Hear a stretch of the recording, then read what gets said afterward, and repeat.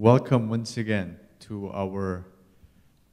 another session of our health seminar series with Dr. Nadine Plummer. This is our second to the last night, right? We have two more. We have a sermon presentation tomorrow morning and a final presentation in the afternoon.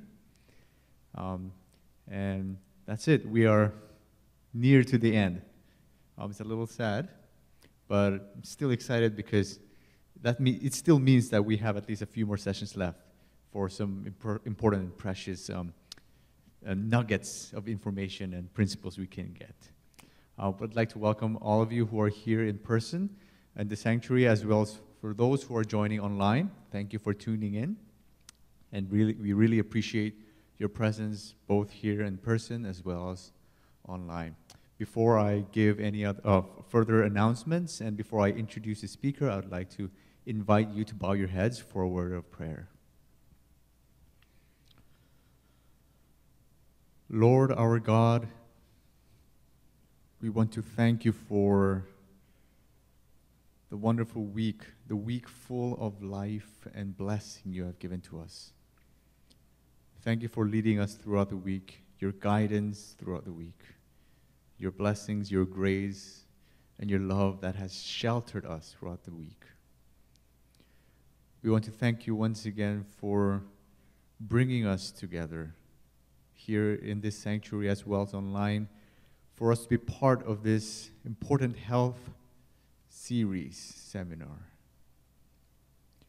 Through this seminar for the past couple of days, we have learned that you are a God who cares for our well-being, who wishes that we be in the best health as possible.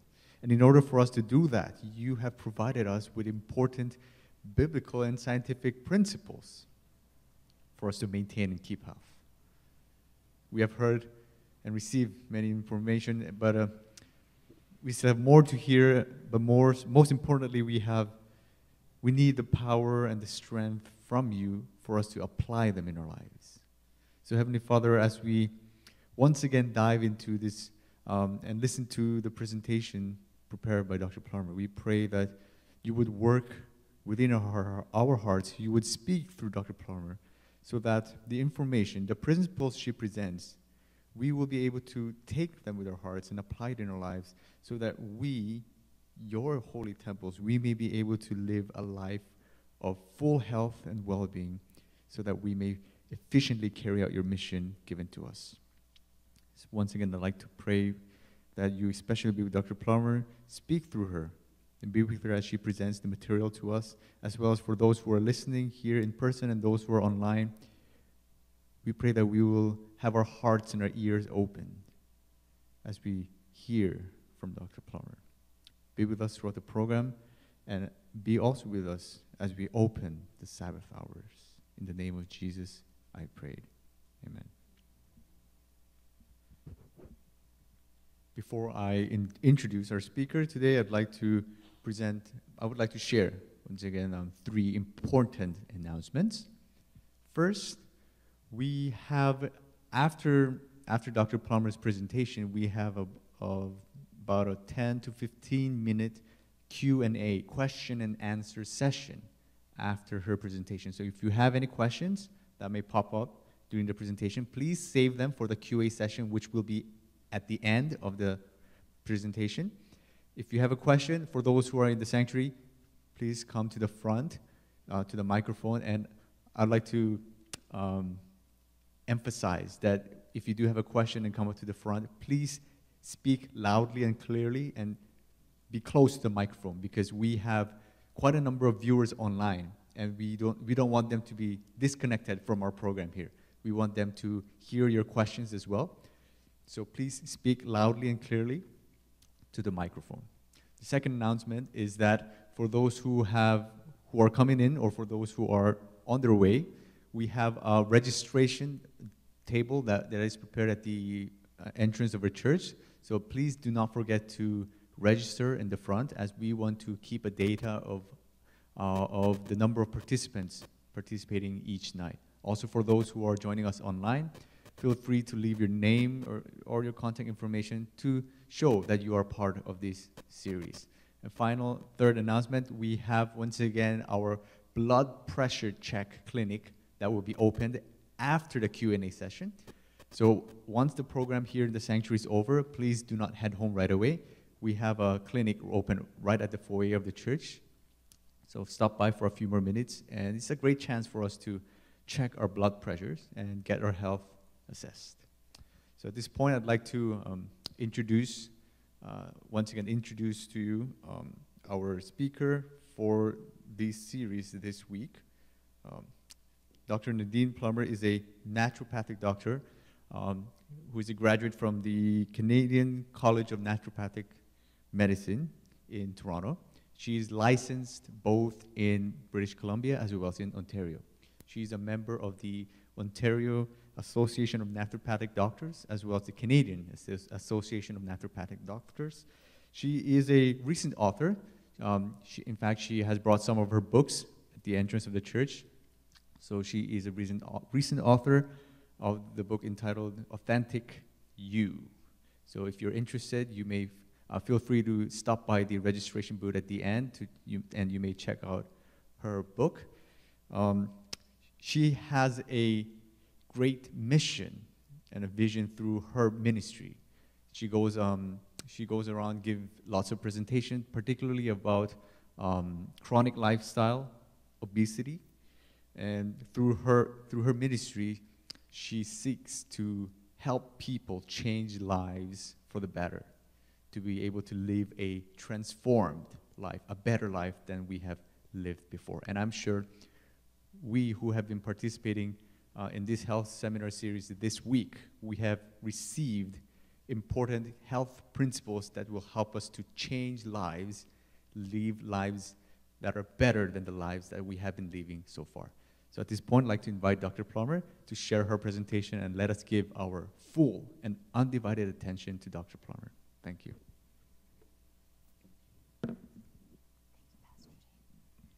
Thank you, Pastor G, for that wonderful introduction. I'm actually going to start with another prayer. So let's bow our heads just for a moment. Lord Jesus, we're so thankful just for the opportunity to talk about health. I pray and ask, Lord, that your Holy Spirit will speak for me and that your message will go through. We say things in Jesus' name, amen.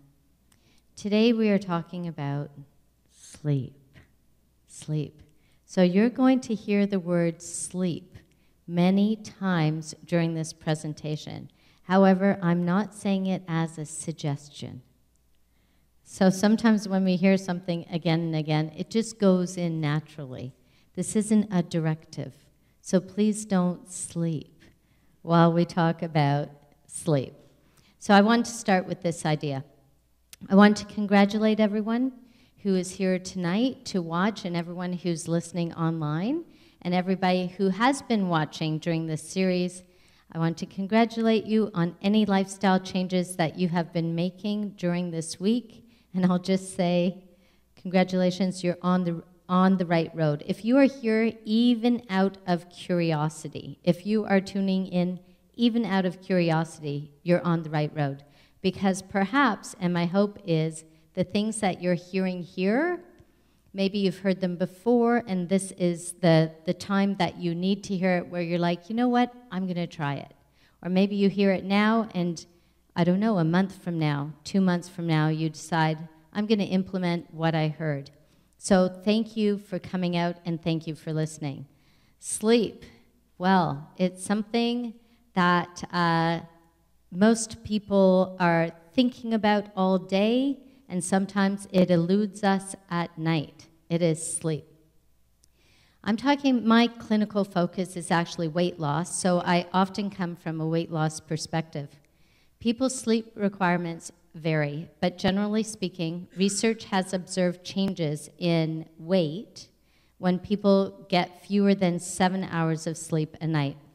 A major review found that short sleep duration increases the likelihood of obesity by 89% in children, 55% in adults. So if you're somebody who says, I've tried everything, if you're someone who's not getting enough sleep, that might be like the limiting factor for you in terms of losing weight. So it's an easy addition. hard, and yet, let me say, simple but not easy. Many things are simple but not easy to change our sleeping habits, but it's something that could help you, especially if weight loss is one of your goals. However, sleep affects so much more than this. Sleep makes it hard not just to get to our weight loss goals, but also our exercise goals. Why? Because when we are not getting enough sleep, there's a lack of motivation to exercise. Have you ever found earlier in the day, you have a lot of energy and you're thinking, I would love to work out today after work. And then after you spend most of your energy during the day and then you're tired at night. Could it be because you didn't get enough sleep the night before? So sleep works away at our motivation, at our drive as well. There's something else that sleep does. Poor sleep can increase your calorie intake by increasing a few things. Late night snacking. Poor sleep tends to increase our portion sizes. I remember I was actually doing a weight loss seminar. It was like a workshop that we did that lasted for 2 months. And it was in a church. We met once a week. I gave a presentation and then an assignment at the end of the week. And then everyone would come back and we'd talk about the assignment. They'd weigh in and we'd do it the next week. And 1 week I actually had a lot to do and I didn't get enough sleep. And I got into the church early. I was really hungry. There weren't a lot of options. I'm sure this has happened to a lot of people. So I thought the only option was Subway. I always talk about not eating processed foods, and here I was, right before the presentation, about to walk into the Subway. So I thought, I'm sure there are some healthy options in Subway. I walked in, and I got a salad. That was a good choice, but afterwards I was still hungry, so I might have gotten a vegetarian sub, and I ate that, and afterwards I was still hungry. And usually I don't eat that much. And then I saw the cookies. Okay, I didn't get one. If I weren't about to give a presentation on weight loss, I may have even gotten a cookie or two. But I had to literally pull myself out of there. But I thought it was so strange because normally I get full. And I ate a lot and I still wasn't full. So when I started the presentation, I realized this is because I didn't get enough sleep. And that lack of sleep was leading to me, it was affecting my portion sizes. So I can attest that a lack of sleep can affect our portion sizes. And it also throws off 2 hormones that kind of control our hunger and our appetite. Those hormones are ghrelin, and the other hormone is leptin. Leptin is the fullness hormone. Ghrelin is the hunger hormone. And our sensitivity to these 2 hormones are thrown off when we're not getting enough sleep. So we're not really having that sensitivity to leptin, the fullness hormone, and we end up eating more. And we're a little more sensitive to ghrelin, or you could say ghrelin, the appetite hormone. So it's like our appetite increases, and there isn't an easy turn off button. And poor sleep also sometimes can lead to sleeping in and then being late in the morning. And has this been anyone? I know this has been me, like rushing out, and you don't have time to make that really beautiful, healthy breakfast or the awesome smoothie you'd planned the night before, and you end up grabbing something you can eat in your hand as you're driving, walking, that kind of thing, which usually ends up being, who knows, like a muffin, a scone, sometimes a bagel. So this is what poor sleep does. I've often been asked this question, what really happens when we sleep? When I was a child, I thought sleep was so amazing. I was kind of fascinated with sleep, fascinated with dreams, because it was like you stopped being. Like your whole life stops. Then you go to this other world where you can do these neat little things, and then you wake up and your life resumes. And I always wondered, what is really happening when we sleep? Well, if you've asked this question, we're going to answer it tonight. But the answer is a little more scientific than I thought it was when I was a little girl. What really happens when we sleep? So actually, when we sleep, we go through different stages when we sleep. I'm sure that you've heard of REM. It is a sleep stage, not necessarily the band, but I just aged myself a little bit. But REM is one of the sleep stages. And basically, when you're falling asleep, you're in this stage of sleep which is called light sleep. You could call it stage number 1. This information is from the National Sleep Foundation. There are 2 types of sleep. REM sleep, which accounts for about 25% of our sleep time, and non-REM sleep, which accounts for about 75% of our sleep time. REM, R-E-M, stands for rapid eye movement. Non-REM has 4 stages. I learned it as 4 stages. Now it's referred to as 3 stages, and it starts like this. This is where we start at the beginning of our sleep, formerly known as stage 1, now N1. This is where something happens where for some people, when they're just in that phase between being awake and being asleep, they their leg suddenly kicks out and they wake themselves up. It's called hypnic myoclonia, also called nocturnal myoclonus, or better known as sleep jerks. And this is when sleep jerks occur. I'm not sure why it happens, but it could be associated with a few key things. Maybe excessive alcohol, maybe too much caffeine during the day, and it's like your body is awake and yet you're falling asleep. Maybe exercising too close to bedtime. It could be because of stress, or it could be because of anxiety. This is the stage of light sleep when you're between being awake and falling asleep. And we're basically going through these stages. Anyone who has, maybe an Apple Watch or an app that tells them what's happening in their sleep would be familiar with this. Remember, I'm saying the word sleep, but don't sleep. Awake. So next you go into stage 2, also known now as N2. This is non-REM sleep. It's a period of light sleep before you're about to enter and drop down into really deep sleep. Your heartbeat and your breathing slow down. Your muscles relax even further. Your body temperature drops. Eye movement then stops. Your brainwave activity slows, but then there are these bursts of electrical activity. You spend more of your repeated sleep cycle in stage 2 sleep than in other sleep stages, because this is the stage that then drops you down into REM, or you go past it and drops you into deep sleep, or you go past it and into REM. Next is stage 3. Now it's a combination what formerly was called stages 3 and 4. This is the period of deep sleep, and this is what you need a lot of so you feel really refreshed in the morning. Here, sleep is the deepest, it's the most restorative. This stage occurs in longer periods during the first half of the night. So if you're going to bed really, really, really late, then you're missing out on a little bit of this type of sleep. Your heartbeat and your breathing slow to their lowest levels during sleep. Your muscles are relaxed, and it may make it difficult to awaken you. Have you ever tried to wake someone up and they're in deep sleep?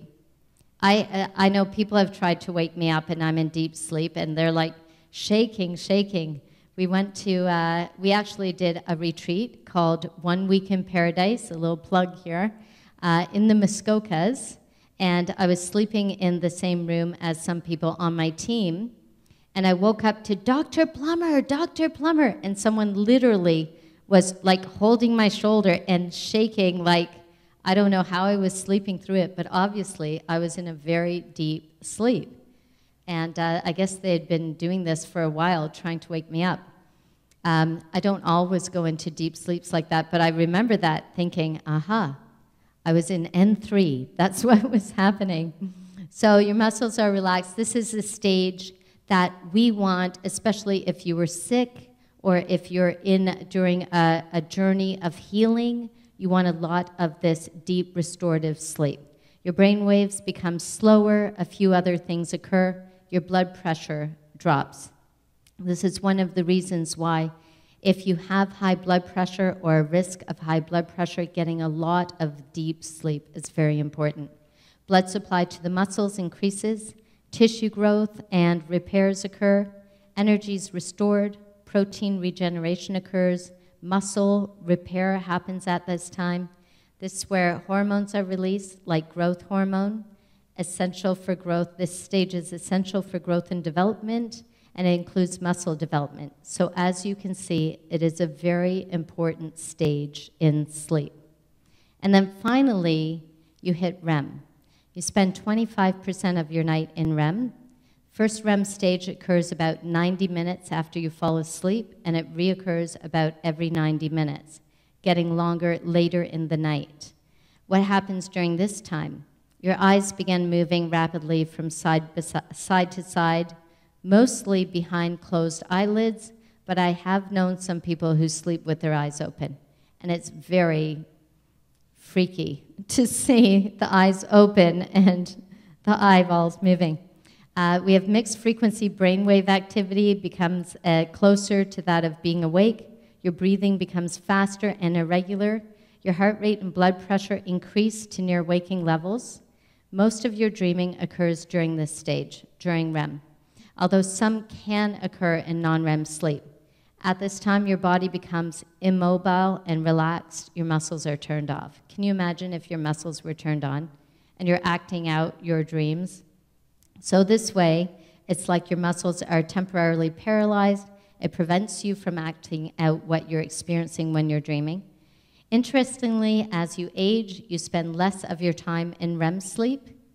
This is the time where memory consolidation most likely is happening, but you need a little bit of REM and non-REM sleep.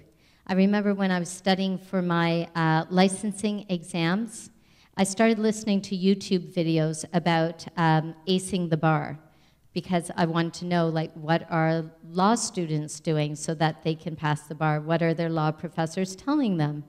And there was this one YouTube video that was put on by a law professor who taught bar courses. And he specifically encouraged people to study right before bed. Like, have your flashcards there, and just before going to bed, go through your flashcards and then go to sleep. Because he knew that this memory consolidation would be happening while they're sleeping. I don't know, I tried it, it wasn't working for me. I often fell asleep when I was going through the flashcards, so I opted to do it in the morning, but I did start listening to lectures while I was going to sleep. Not sure if it worked or not, but I passed, so there you go. REM sleep's important. It provides energy to the brain and body. It supports daytime performance. So how does this actually work? We've talked about all of the stages of sleep, but how does it come together? Well, all of these stages together create what is called a sleep cycle. And basically, we go through several sleep cycles every night. As a matter of fact, it could be 3 to 5 times in one night. But with each cycle, you spend less time in the deeper stage, known as N3.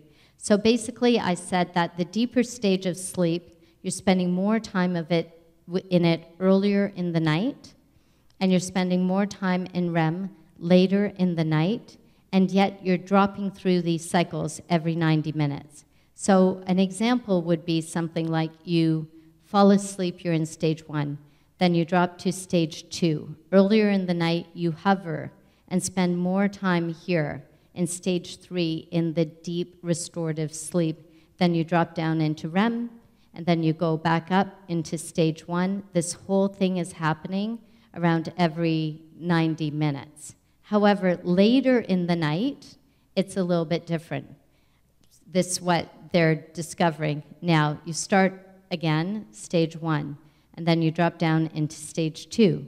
Then you drop down into stage 3, and then you go into REM. You spend more time here in REM. At the end of the 90-minute cycle, you go back into stage 1, and you go down stage 2, stage 3, REM, etc. So you want to get as much of that deep restorative sleep as possible. This is one of the reasons why I always encourage people, including myself, encouraging myself to go to bed earlier, because I want to spend more time where I'm hovering there in deep sleep before I go into REM and then back up. One of the reasons why it's important to get good sleep is because sleep deprivation can affect us in so many different ways, ways that we might not be thinking of, and ways that are very obvious. Often when we're not getting enough sleep, we have trouble with thinking, trouble concentrating. Your concentration, your creativity, your problem-solving skills just are not as sharp when you don't get enough sleep. People are more prone to having accidents when they haven't gotten enough sleep, car accidents, falling, injuries, etc. High blood pressure. I said in one of those stages, the second stage, third stage, your blood pressure is dropping. So when people aren't getting enough sleep, especially when they're getting less than 5 hours of sleep a night, they're at risk for high blood pressure. And this risk for high blood pressure increases, of course, over time, consistently 5 hours of sleep, which is also the time that they've found that can lead to weight gain or makes it difficult for weight loss. Memory issues, I said that during that time in REM and non-REM, that's the time where memory consolidation happens. During sleep, your brain forms connections that help you process and remember new information. A lack of sleep can negatively impact both short-term memory and long-term memory. Mood changes. How many people here are in joyous and cheerful moods when they don't get enough sleep? I was thinking maybe there'd be an anomaly and someone's like, me, I'm always happy when I don't get enough sleep. I think a lot of us have experienced this. If you don't get enough sleep, the next day you don't have as much, maybe not as much patience, or you feel more easily irritated. Sleep deprivation can make you moody, emotional, quick-tempered. Chronic sleep deprivation can affect your mood and lead to anxiety or depression, which then may escalate. Weakened immunity.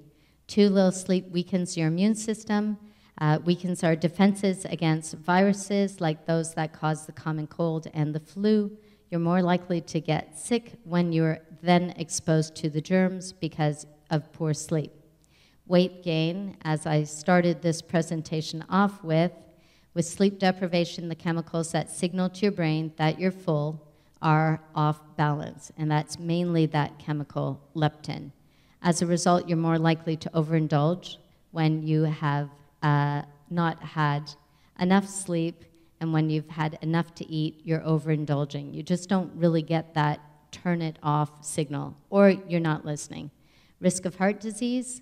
Sleep deprivation may lead to an increased blood pressure, higher levels of chemicals linked to inflammation, both of which play roles in heart disease. Poor balance, as I said, sleep deprivation could lead to accidents. It can also lead to fall. It can affect, this lack of sleep can affect our coordination, and then you're more prone to having accidents. Risk for diabetes. A lack of sleep affects your body's release of insulin, a blood sugar lowering hormone. People who don't get enough sleep have higher blood sugar levels and therefore an increased risk for type 2 diabetes. And finally, low sex drive. People who don't get enough sleep often also have a lower libido. In men, this decreased sex drive may be due to a drop in testosterone levels. And there's more than just the few things that I have mentioned here. It's pretty incredible how much sleep affects us. So what is the key? What is kind of the trick for poor sleep? I'm going to suggest that one of the ways for us to get better sleep is just in something as simple as the blink of an eye. The blink of an eye. I'll leave that there as a mystery that we'll find out about in a moment. Other benefits of sleep. It's a teaser. The blink of an eye. There's a great removal of waste products from the brain cells when we're sleeping. Basically, when you're sleeping, your brain goes through, like, you could call it a brain car wash. Why is sleep important? The lymphatic system causes the release of cerebrospinal fluid. That is the fluid that's around the brain and also around the spinal cord. It basically washes out all the debris from the brain. I call it a brain car wash. So if you want a really good brain car wash, you have to spend more time sleeping. Adequate amounts of sleep, this is according to Johns Hopkins, especially deep sleep can decrease dementia risk. According to Johns Hopkins research, sleep deprivation puts you at a 33% increased risk for dementia. Now that's a good reason to get high quality sleep. Adequate amounts of sleep can aid in maintaining healthy blood pressure and blood sugar levels, as we already said. According to Johns Hopkins, those who are sleep deprived are more likely to have high blood pressure, diabetes, and narrowed blood vessels. Adequate amounts of sleep, quality sleep can contribute to happiness, makes sense, and a better memory. With sleep deprivation, there's a greater risk of depression, irritability, anxiety, and forgetfulness. And of course, when we get high quality sleep, then often people don't get as sick as they would have. Adequate quality sleep contributes to a stronger immune system. With sleep deprivation, there are fewer active immunity protectors. They're called natural killer cells. You're 3 times more likely to catch a cold. Okay, I said the secret to high quality sleep is in the blink of an eye. I'm kind of curious. I want to know if anybody can guess what I mean by that. I'll repeat what you say for the people online. Anyone? The blink of an eye. Okay, I'll explain it. So basically, the blink of an eye, if you look at this eye, which is looking at the light, it's all about setting your sleep schedule and setting your body's physiological clock, also known as your circadian rhythm. And what you do in the morning sets kind of the rhythm for your body so you can sleep better at night. So when you wake up in the morning, going outside first thing in the morning and exposing your eye to light is going to set your physiological clock or your circadian rhythm for the entire day. This causes the release of certain chemicals, certain neurotransmitters that help you to stay awake during the day and fall asleep at night. This is what I mean by the blink of an eye. So how does it work? We have a physiological clock, also known as our circadian rhythm. It is like your body's 24-hour clock. It regulates when certain hormones or certain chemicals are released. This affects things like our mood, how sleepy or awake we feel, our energy levels, and our cognitive function.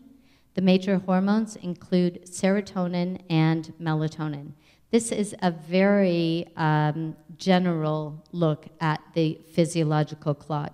So it may not be, 100% scientifically accurate, but it gives you an idea that certain things are happening in your body with certain chemicals being secreted at certain times. So let's say you wake up around 6 o'clock. Melatonin is a hormone that's secreted by the pineal gland that helps you to fall asleep, but it also helps to have better sleep quality. So we wake up. If you look at the light right away, melatonin secretion will be stopped like that. Shortly after waking up, melatonin secretion stopping. Testosterone level starts to go up. Cortisol, which is the hormone that we talked about on our stress night. Cortisol is a stress hormone, but it's also like an energy hormone. It helps us to be alert.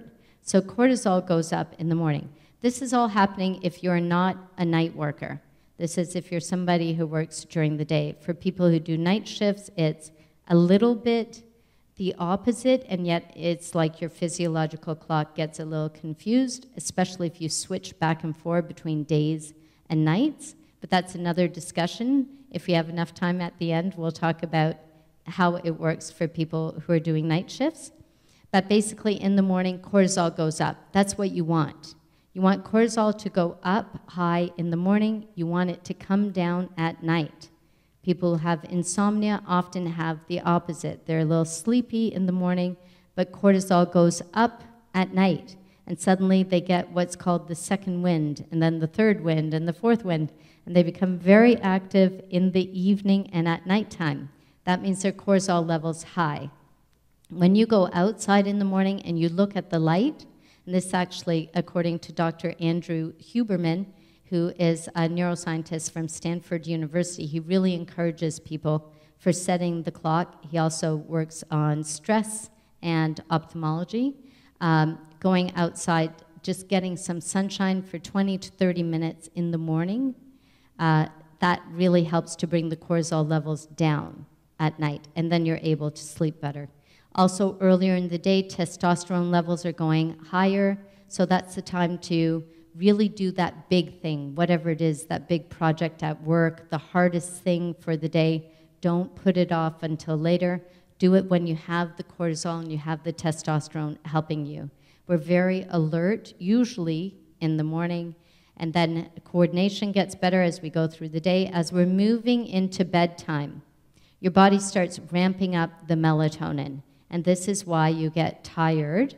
And this melatonin secretion starts about 2 hours before your normal bedtime, and then it kind of peaks and it helps you to fall asleep.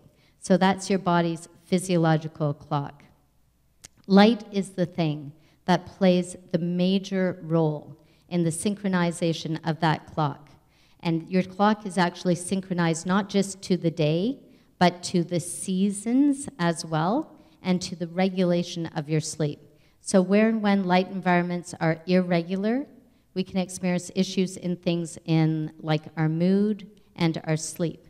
Problems within this rhythm, this physiological clock known as the circadian rhythm, can even be as impactful as causing learning deficits. That's how important sleep is. I hope everyone is intending on going to bed early tonight. After this, including myself, one of the key players is melatonin. Melatonin is a hormone which causes drowsiness and it lowers your body temperature. This is one of the reasons why people tend to sleep a little bit better in a cooler room. So basically, this is how it happens, and I'll explain this just in a snapshot. The release of melatonin involves the retina. The retina, which is in the back of the eye, detects light. So when you go outside in the morning, the light is detected by the retina. The retina then sends a signal up. That light is changed into a photon energy, which is then changed into a signal. And that signal is then sent up to an area in the brain called the suprachiasmatic nucleus. It's in the midbrain, and it's kind of like the pacemaker that is in our brain, and like a pacemaker that you would have in your heart. That suprachiasmatic nucleus sends a signal up to the pineal gland, which is located in the epithalamus. The pineal gland gets the signal and basically interprets all of this to mean it is either daytime, so cut off melatonin, or if it's dark, it gets the signal and it interprets it to mean it's nighttime, so increase the melatonin. It's all about the light hitting the retina. As simple as that. This always makes me think of that biblical verse that says that we are fearfully and wonderfully made. Amen? So the suprachiasmatic nucleus, it's in the hypothalamus, right above the optic chiasm. The hormones that play a role in generating regular sleep cycles, but also many different body functions that are happening in our 24 hours are kind of regulated by that area. You could call it the circadian pacemaker. It uses melatonin levels as a signal regarding the time of day. As I said, melatonin secretion is happening throughout the day. Highest at bedtime, starts ramping up 2 hours before bed. The schedule of melatonin secretion is based solely on the light hitting the retina. So if you're someone who, let's say you normally go to bed at 10:30 on the dot, you're in bed and you have a slow sleep onset, or a fast sleep onset, meaning you go to bed, you fall asleep within 15 to 20 minutes. And then you're invited out to a wedding. Your normal bedtime is at 10:30. You're invited to a wedding, and at the wedding, they serve the dinner very late, 9 o'clock, 9:30. After that, everybody gets on the dance floor, and everyone starts dancing at 10:30. If you are the person who is sitting at your table, and you're really struggling to stay awake, and you're like this, and nodding off, I would say that's actually a good sign. I'm not encouraging people to sleep at weddings. But it means that your body's clock is set, meaning that your melatonin secretion probably starts at 8:30. You're hitting the peak at around 10:30, and your body is that sensitive that is encouraging you to go to sleep because the dosing of melatonin in your body is so high at that time. So I wouldn't take that as a bad sign. It's a good sign. It means you're synchronized. If you're someone who can stay up and sometimes you're sleeping, sometimes you're not, sometimes you're awake, sometimes you aren't, then your body's physiological clock is not synchronized and on schedule. And a clock that moves on schedule and is on schedule works a little bit better. So as I said, melatonin is secreted by the pineal gland. It is known as the darkness hormone. It is inhibited by light. That's actually the sun, but it looks a bit like the retina, so I put it in. And your brain doesn't know, is it daytime or is it nighttime? The brain can't see. Well, actually, the eyeballs are an extension, an outer extension of the brain, and they are what is telling the brain. It's nighttime, it's daytime. There are certain things that we are doing now that tell the brain it's daytime when it isn't. And one of them is this, which I'll tell you about near the end. We have another hormone that's secreted that's kind of like the twin for melatonin. It's called serotonin. Serotonin has an intriguing relationship with melatonin. It's like the opposite twin. Melatonin makes us sleepy. It increases with darkness. Serotonin makes us awake. It increases with light and sunshine.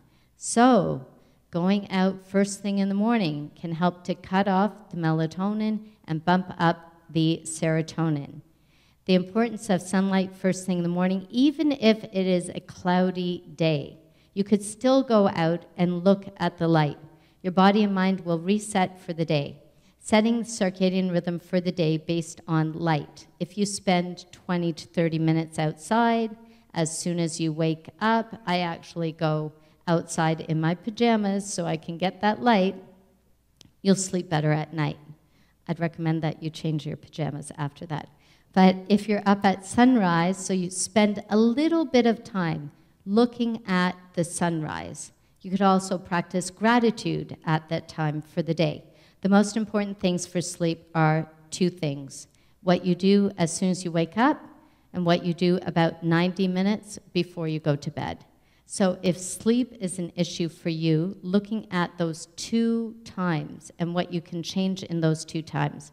What you do when you wake up, and that would be get outside and get some light, and we'll talk about what to do 90 minutes before bed. Simply changing these 2 things will most likely help you to see a drastic change in your sleep quality. Morning exercisers spend more time in the deepest stage of sleep. Hence, people who exercise in the morning are producing more human growth hormone while they're sleeping. This is according to the Appalachian State University sleep study.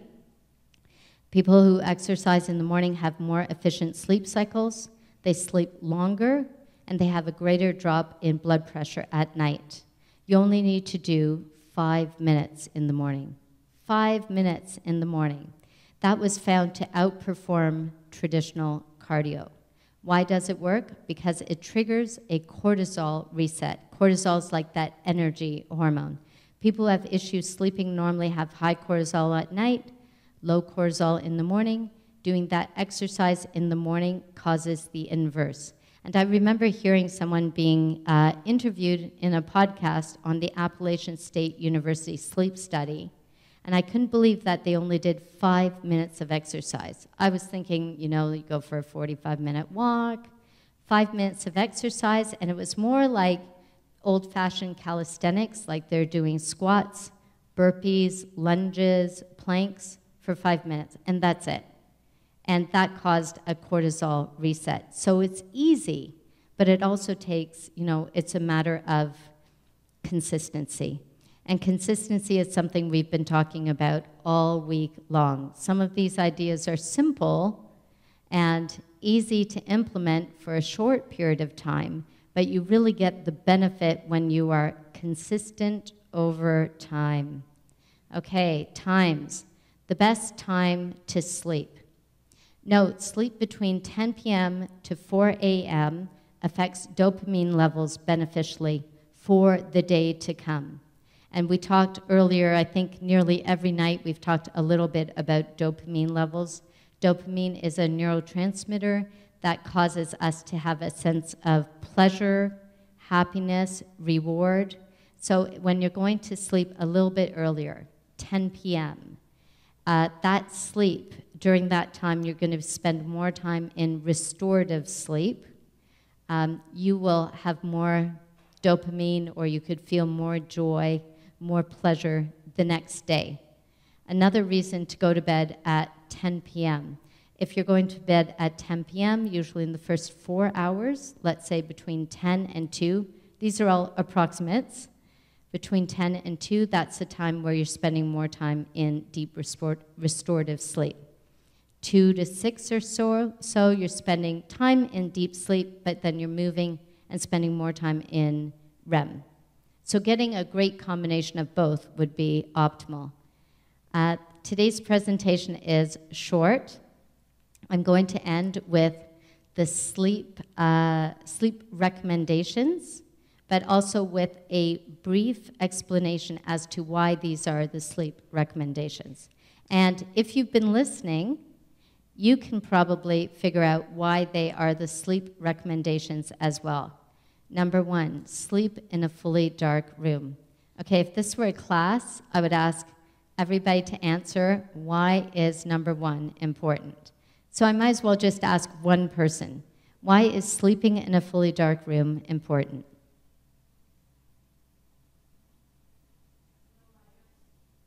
Yes?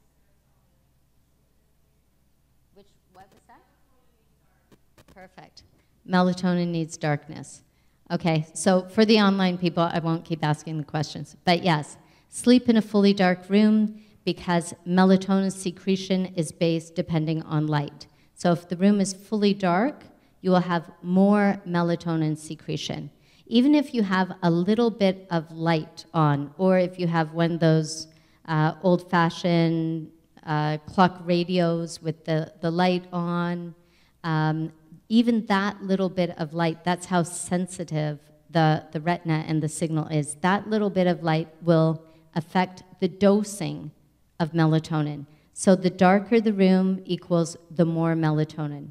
It doesn't mean that you can't sleep in a room with like a night light, or the doors open and the light in the hallways there, or you don't have blinds. Most people can still sleep. It just means you're not getting the amount of melatonin that you could. And if sleep is an issue for you, then probably sleep onset's an issue because you're not getting enough melatonin. Melatonin has many other benefits as well, not just for sleep. They've done studies on melatonin and cancer prevention and its anti-cancer or anti-tumor effect. So there are so many more benefits to melatonin than just sleep.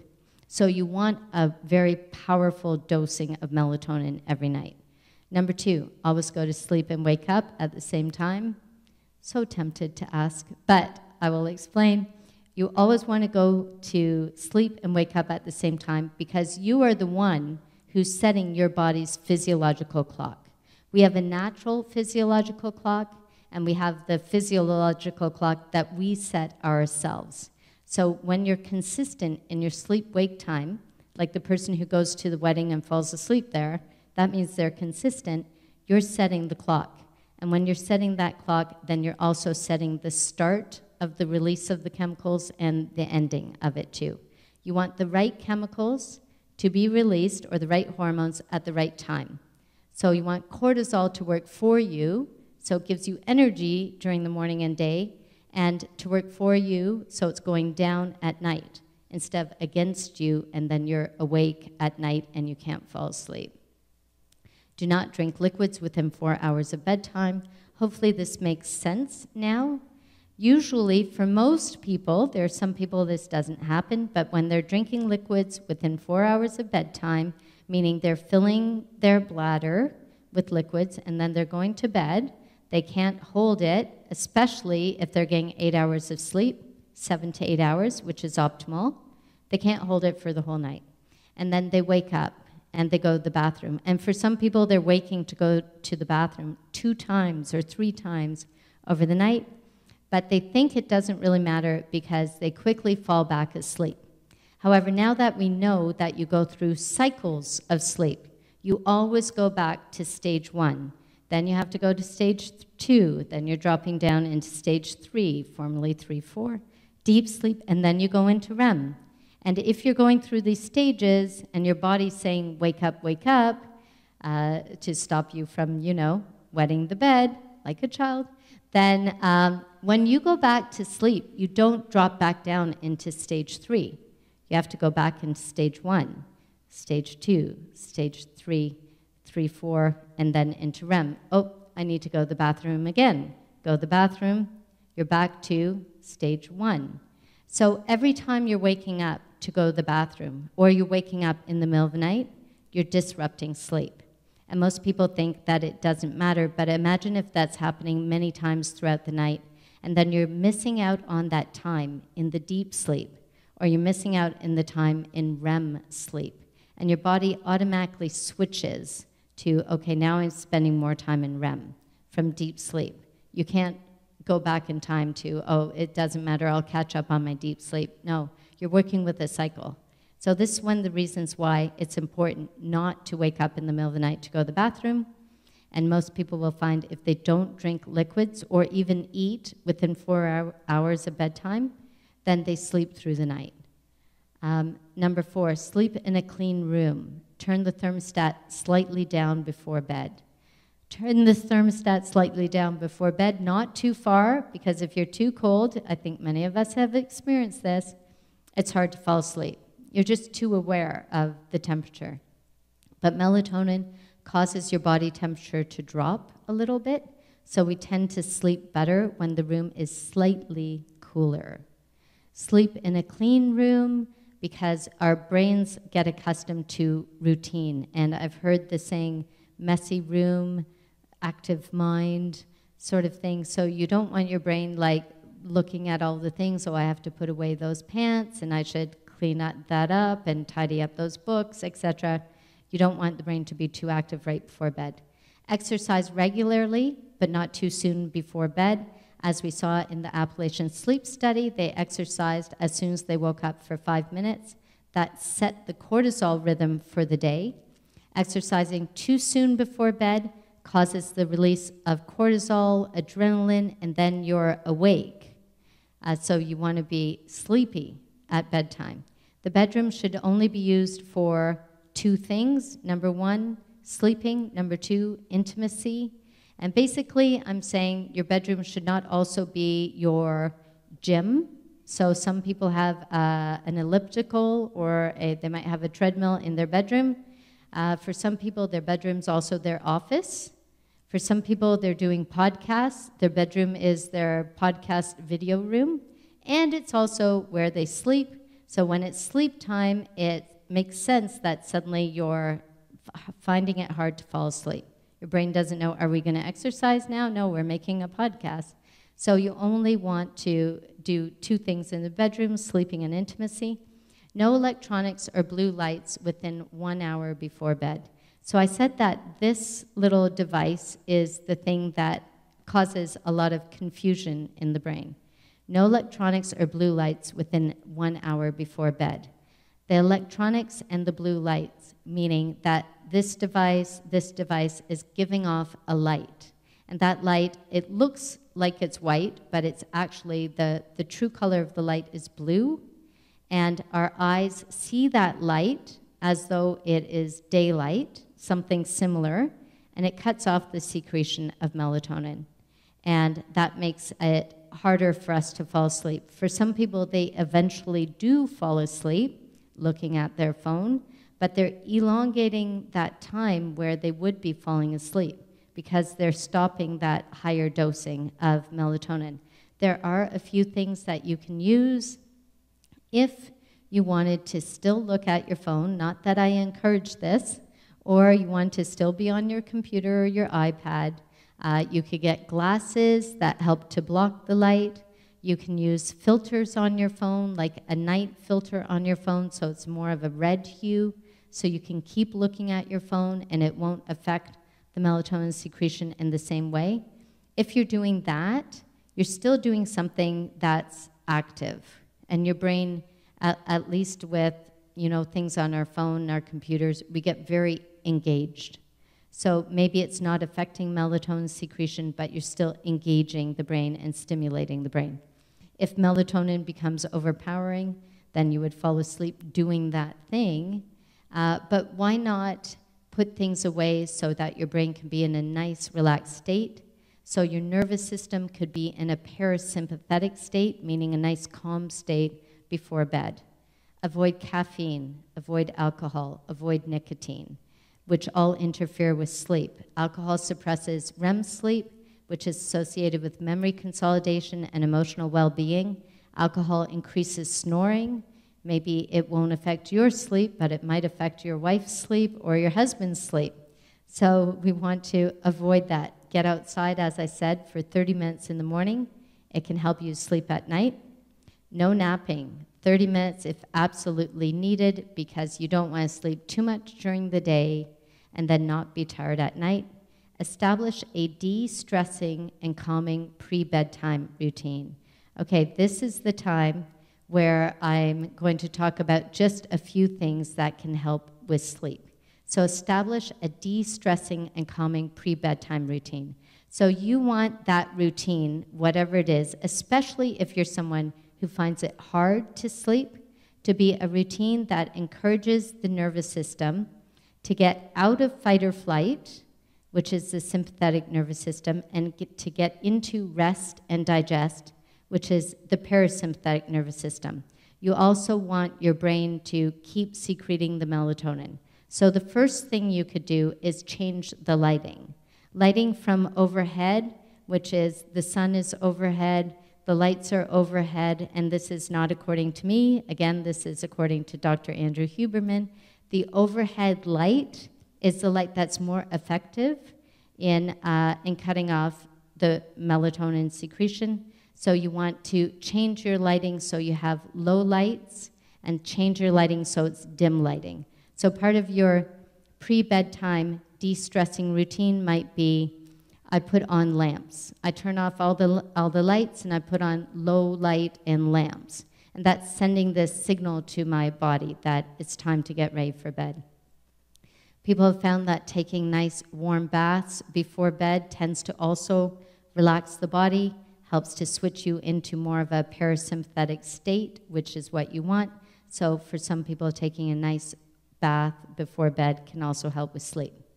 Sometimes using essential oils or the smell of certain essential oils like lavender can also help with sleep. Lavender is a natural anxiolytic, which I think we showed last night or the night before. Oh, for the cognitive function. Lavender is a natural anxiolytic, meaning it's an anti-anxiety flower. So it helps to move the brain out of an anxious state and more into a rested state, and so it helps with sleep. So you could take a little bit of lavender, either sprinkle it on the pillow, you could put it in your bath water, you could take a little bit, rub it on your temples, and that might help with sleep. Or if you had a diffuser, you could put a little bit of lavender in the diffuser and then turn the diffuser on as part of your pre-bedtime routine, meaning you change the lighting, put the diffuser on.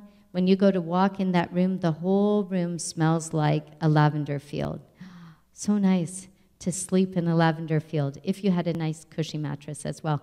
So that's kind of like what you're turning your bed into, and the more you smell it, it's through the olfactory nerve that lavender has the effect, then the more relaxed you will be. These are all part of a calming pre-bedtime routine. For some people, they might include prayer. They might include kind of offloading what happened during the day. So you're praying to the Lord and you're saying, this happened, that happened, that happened, and then you can release it and go to bed. For some people, they might do a little bit of journaling before bed. And you could also journal about the things you're grateful for, because gratitude causes the release of those bliss and feel-good hormones. Whatever it is for you, And usually part of a pre-bedtime routine also includes things like flossing your teeth, brushing your teeth after you floss, maybe putting on moisturizer. Whatever your pre-bedtime routine is, even if you want to include some of those things, if you wanted your muscles to relax, you might take a little bit of castor oil, combine it with a little bit of lavender oil, put those together, rub that on your legs, rub it on your arms before you go to bed. That might help you to sleep and relax as well. The most important thing is whatever you're doing, that you do it consistently. So it becomes part of your pre-bedtime routine. Your brain knows, okay, we're getting ready for bed, and then it's very easy for you to fall asleep. We're going to end with 2 Bible verses. First of all, with a suggestion, something to make it easier to help you remember. And the word is seer. The S is sleep. The E is exercise. Remember, you're exercising in the morning, not at night, maybe only 5 minutes.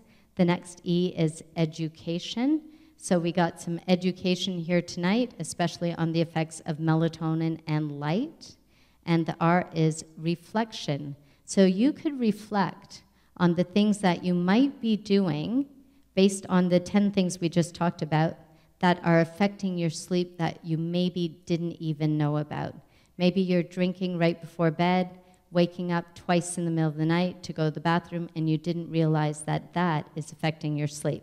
Maybe you're using your phone right before bed, and you didn't realize that that was affecting your sleep. Or maybe you're sleeping and there are lights in the room, and then you're tired the next day, and you didn't realize that was affecting your sleep. So the R is for reflect. Reflect on what you're doing that might be affecting your sleep. Now that you have the E, education, and make sure you exercise in the morning, and then you'll get the S, much better sleep. So let's end with 2 Bible verses that I think are quite important when we're talking about sleep. The first one is Romans chapter 12, verse 2. It's a Bible verse that I find encouraging when talking about sleep. This Bible verse says, "Don't copy the behavior and customs of this world, but let God transform you into a new person by changing the way you think." Okay, how could this apply to sleep? I would suggest that cheating on sleep is a behavior and a custom that's very popular in the world. People brag about, oh, you know what, I pulled an all-nighter, and then I did an amazing job with that project or that exam. You know, I did this, I only had 2 hours sleep. Can you believe it? So don't copy that behavior of the world. Instead, let God transform you into a new person by changing the way you think, even changing the way you think about sleep, even changing the way you think about your body, and by changing the way you think about health. Second Bible verse is from, I hope this stays. Let's try it again. The second Bible verse is from Philippians chapter 4. Why this Bible verse? Philippians 4, verse 6. Because one of the reasons why people often experience insomnia is because they're anxious at bedtime. At bedtime, there are very few distractions. Maybe during the day, there might be something that's bothering you, but you're distracted, you're doing things, you're moving. At bedtime, you're still, and it's you and your thoughts, basically. And that's the time where all of the anxieties and the worries come, and it could be about past, present, future, 5 years from now, something that happened that day. And so I like this Bible verse, especially when it comes to having a better sleep. Be anxious for nothing. So if you're someone who gets anxious right at the time you're trying to fall asleep, be anxious for nothing, but in everything by prayer and supplication, with thanksgiving, let your requests be made known to God, and the peace of God will guard your hearts and minds. And peace, isn't that exactly what we need right before we fall asleep? So I would suggest that you try this. If falling asleep's difficult, you could try praying at the end of the day when you're lying in bed, saying a prayer and telling God you're thankful for certain things, you're requesting certain things, and this Bible verse actually promises he'll give you peace. Amen? So that's it for our presentation on sleep. As Pastor G said, we have maybe 10 minutes for questions. So if anyone has any questions, could you please come up to the front, and you can ask the questions at the red mic.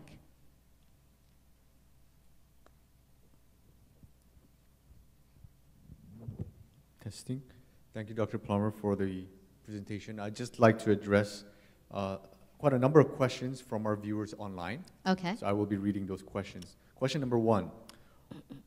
Hormonal changes due to menopause affects sleep quality. What can help? Yes.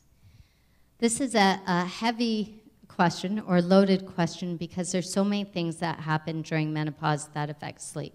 It's not just the hormonal changes can cause night sweats, they can cause fluctuations in temperature, and they can also cause anxiety. So sleep is heavily affected. Often people aren't sleeping for all of those reasons. Because of anxiety or just thinking a lot, they find it hard to sleep. And they might also find it hard to sleep because they're having night sweats, so they're very hot, and then they throw the covers off, and then they're a little bit soaked, and then they're too cold. You put the covers on, and you're going back and forth. So there are few answers based on those two things. So it's more about the way that those hormonal changes affect the body and the way that's affecting the sleep. For anxiety, using something like lavender, as I'd said, and this isn't a recommendation, this just, you can look up the studies, using something like lavender, using it in the diffuser before bedtime, that's something that can help with that type of anxiety, so it helps you to fall asleep. But then after you fall asleep, sometimes in the middle of the night, that's when people will get night sweats. And there's certain teas that can also help with night sweats or menopausal symptoms, like sage tea. That's something you'd have to take during the day, so you're drinking sage tea during the day. It can help with hot flashes, helps with night sweats at night. But of course, you're not drinking that tea within about 3 or 4 hours of bedtime because you don't want to have to wake up to use the bathroom and then you have uninterrupted sleep. So I often use these two things, and I encourage that person to exercise in the morning. They're using up a lot of their energy. That's going to help to set their cortisol as well. That was a long answer, but it's involved when it comes to sleep and menopause. Go ahead. Thank you. 2 more questions. Question number 2, how effective is melatonin supplements? That's the second question. And the third question would be, how do you regulate your circadian rhythm when you are working either shift work or late shifts that go into 1 to 2 a.m.? So that last one's a tough one. But you were saying, does melatonin work? Sorry, what was the second question about melatonin? How effective is melatonin? How effective is melatonin supplements? Right. So it's interesting, I would say, that God's given us our own pharmacy. And the fact that we actually secrete melatonin is amazing. So before taking a supplement, you might want to do all of the things we talked about that increase the dosing of melatonin. But if that's not working, and you choose for an exogenous source of melatonin, like a supplement, it varies. I have found that melatonin is very effective for some people, not effective for other people. And it also depends. Are you getting a melatonin supplement of 3 milligrams, or are you using melatonin of 5 milligrams, 10 milligrams? The interesting thing is for sleep, you really don't need those high doses. You can take too much melatonin and not get the effect. We usually prescribe about 3 milligrams of melatonin only. The other thing is melatonin can help with sleep quality, sleep onset, but not necessarily help you to stay asleep. So melatonin is more something that helps with people who are finding it difficult to sleep. They're like thinking a lot at bedtime or for various reasons, just not falling asleep. So if you're someone who has doesn't have difficulty falling asleep, but then you wake up in the middle of the night not to go to the bathroom, then maybe melatonin won't be the sleep supplement for you. There are other things that are more effective for that. So that's one of the reasons why people might say melatonin is not working, because they actually don't need melatonin to fall asleep. The other thing is melatonin has a little bit of window for its optimal efficacy, which is within 30 minutes. So sometimes if people are taking the right dosing, but they make themselves stay awake, like they take the melatonin and yet they're staying up, even if they're getting a little bit sleepy, they will miss the melatonin window, if you want to call it that, the melatonin window. So then an hour later, they've been making themselves stay awake, usually by being on the phone or being exposed to light, and then they can't fall asleep and they say it wasn't working. So if you use melatonin correctly for the right reason and the right dosing, usually it can be pretty effective. But if any of those other factors are there, it might not be as effective. The second question was about shift workers. And that is I would say, delicate question. And it's also a question that depends. If this is a shift worker who consistently has the same shift, it's one thing. If it's someone who goes back and forth, day shift, day shift, night shift, that's challenging, and usually using a supplement to help your body to adjust is what can help, but you really don't have enough time there to set the physiological clock so things are working. Just when things are working in a way, that where the clock is set, then you're shifting it again. But if you happen to be a shift worker who consistently has the same shifts, and your shift goes right until 2 o'clock in the morning, and it's always the same, then I would work with the general principle of counting hours and going to bed at the same time. So let's say this is not prescriptive, just letting you know. So if this is you, this is just a suggestion on how you might do it. You finish work at 2 o'clock. The other thing is your eating times come into this as well. Your fasting time comes into it as well. So you're kind of rejigging everything, because you don't want to be eating right before you go to bed. You don't want to be drinking before you go to bed, and you want to exercise earlier. But let's say you finish work at 2 a.m. At 2 a.m., that's normally the time where your body is slowly making that shift, not to use that word too much, into moving from hovering more in deep sleep to spending more time in REM. So you want to get to bed as quickly as possible. A lot of people come home at 2 or 1 o'clock and they're kind of up and they think, I'm already up. This is a great time to finish this, and send out these emails and use my telephone, and you're doing all of these things that are making it hard for you to fall asleep. And that's really hard, because you've come back from work, and most people have a little bit of wind down time. So as you can see, this is going to be a long answer, but I'll try to shorten it. Most people have some wind down time.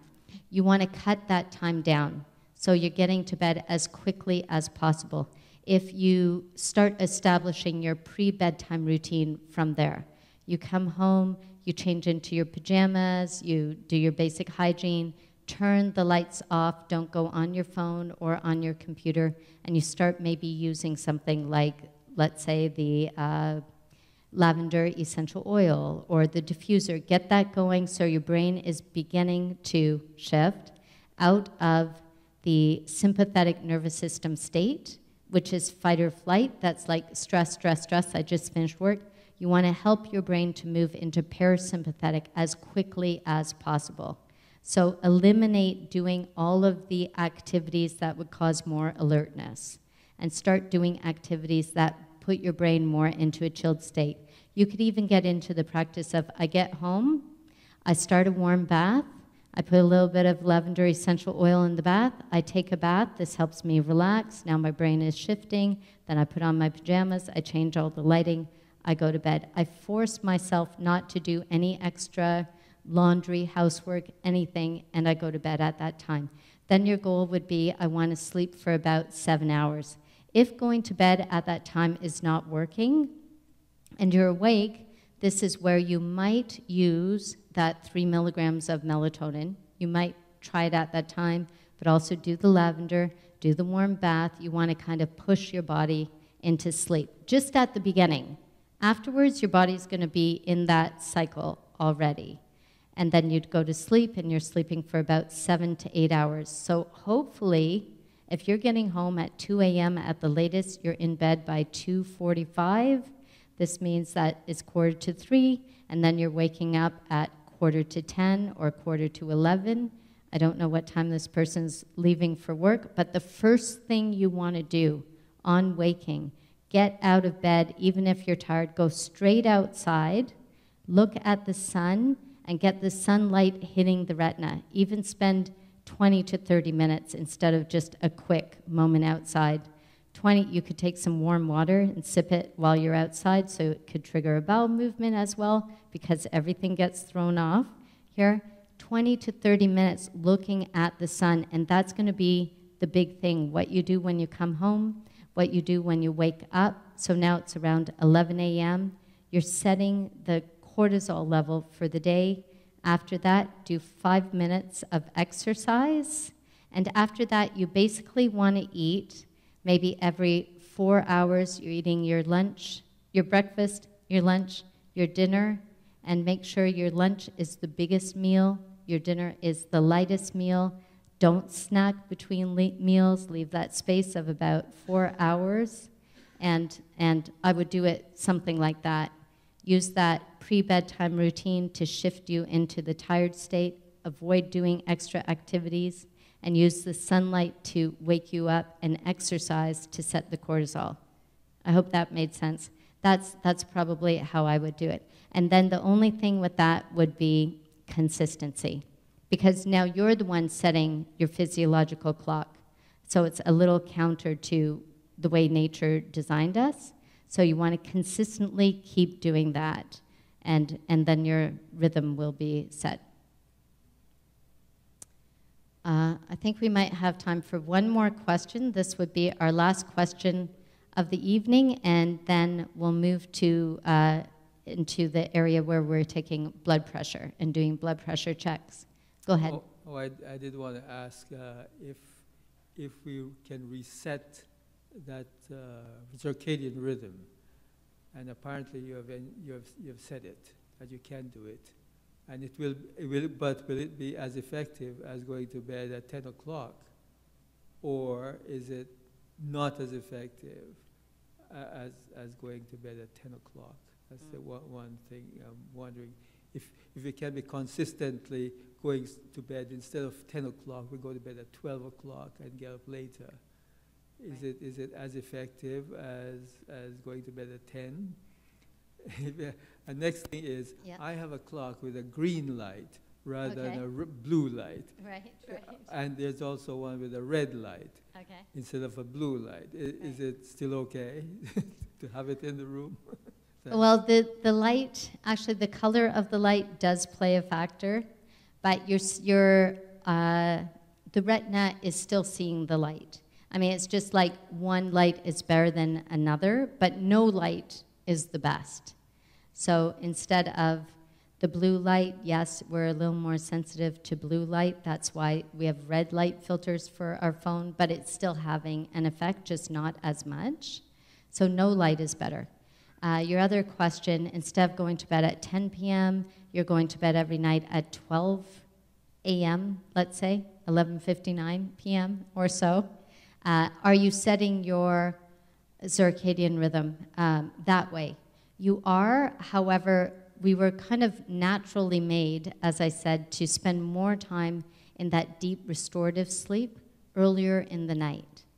So if you're going to bed just a little bit past that time, you're probably getting a little bit less of the deep sleep. I can't say exactly because, like for a shift worker, I know that you're setting your circadian rhythm and the clock for the other chemicals throughout the day, but I'm just not sure, or I don't know in particular if you're still getting the same amount of the deep restorative sleep. Part two. Go ahead. Nurses and other Yes. shift workers, sorry, I should say, do they get certain diseases like cancer more than the rest of the population? They do, yeah.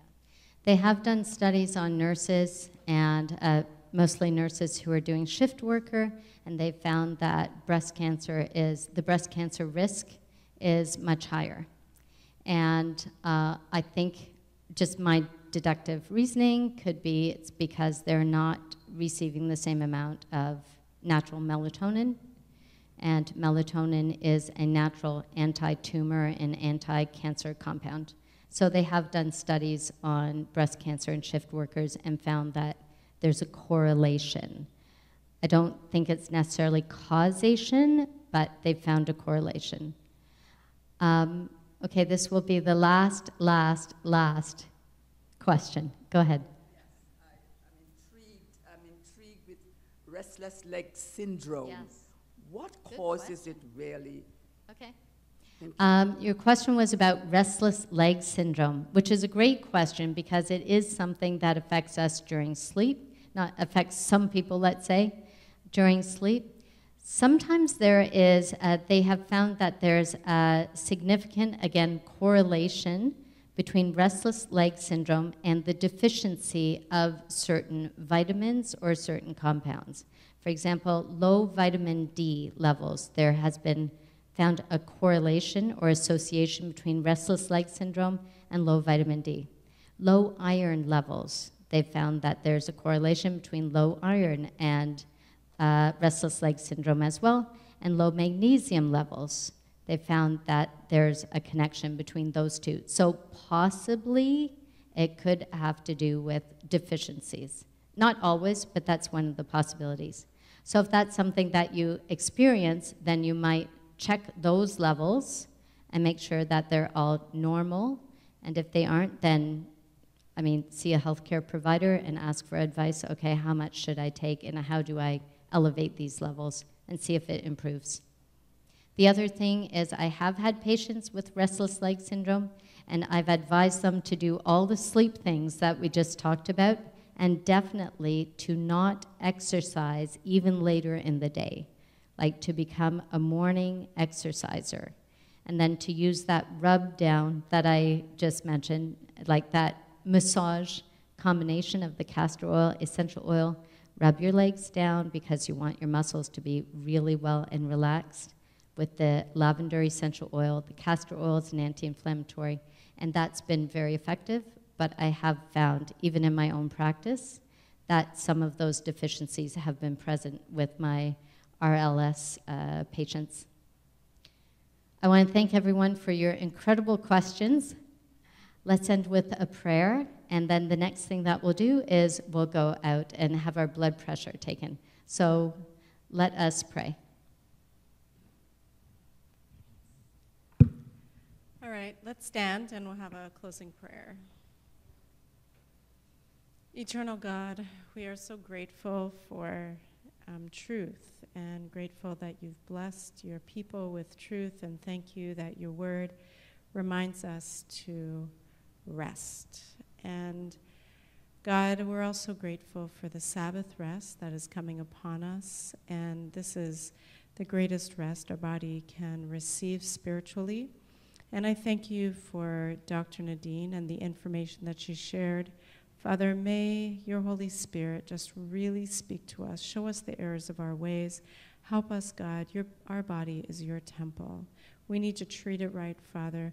We need to fall in line with this incredible design that you've created. And so I pray that you'll speak to each of our hearts, that we would truly find the physical rest we need, and also truly enter into this spiritual rest as we come into the Sabbath. Be with each of us now, Father, and as we do our blood pressure checks and then go home, may you truly grant your beloved sleep. I pray in Jesus' name, amen.